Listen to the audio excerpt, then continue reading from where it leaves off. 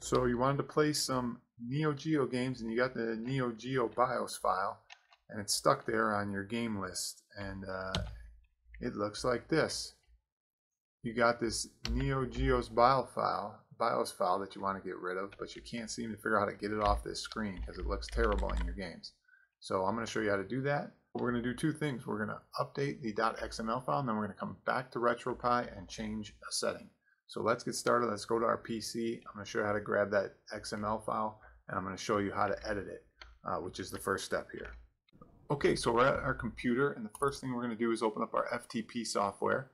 If you don't know how to FTP, I suggest you watch a great video by ETA Prime on how to FTP SSH onto your Raspberry Pi. Right now I'm going to log in and enter my password, which is always Raspberry. And for those who don't know much about FTP, here's my computer on the left, my Raspberry Pi on the right.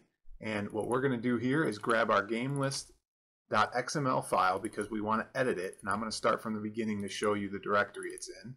You go Home, PI, Emulation Station, Game Lists, and you'll have a game list in each one of your folders where you have a emulator or games. I work from the arcade, where that's the one we're working on, where the Neo Geo games are. And there's my game list. I'm going to download it first. You could edit it here, but I suggest downloading so you can work off a different copy. I'm going to download it to my desktop. I'm going to replace this file that's already there. And then I'm going to go to my desktop and we're going to edit the game list with Notepad++. Here's our game list file, and for those of you not familiar with the game list file, these are all the games that are in your folder on RetroPie, all your ROMs and the metadata associated with it. And you can edit manually here in this file for your metadata, or you know how to edit metadata by using the select options inside RetroPie. What we're going to do is we're going to go and find our Neo Geo Bios, which mine is right here at the end, Neo Geo zip, Neo Geo Bios file, and we're going to delete it from this file. So I'm going to go from beginning game right here to end game right here. Don't delete your end game list, and we're just going to backspace that line. And now we have removed the Neo Geo Bios from our game list. It's still technically there, it's just not in our game list. So I'm going to File, save it this way because that's already the file. You might want to save it to another directory so you have an old copy and a new copy.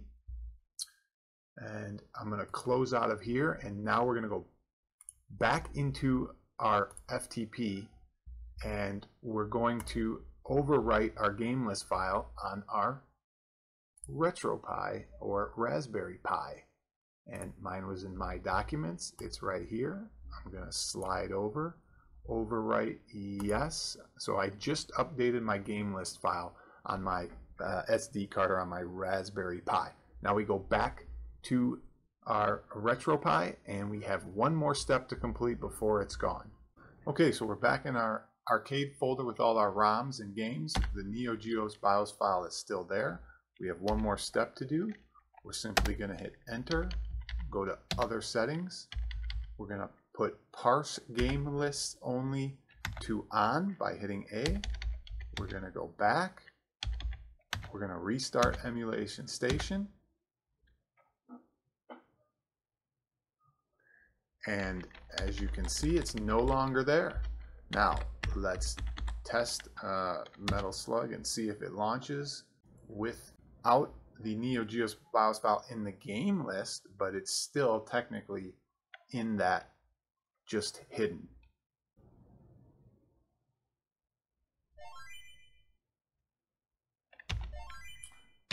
All right, so it looks good. Loads and playable and ready to go. That's it, guys. That's how you do it. Thanks for watching, and subscribe if you want to see some more quick tips. Thanks.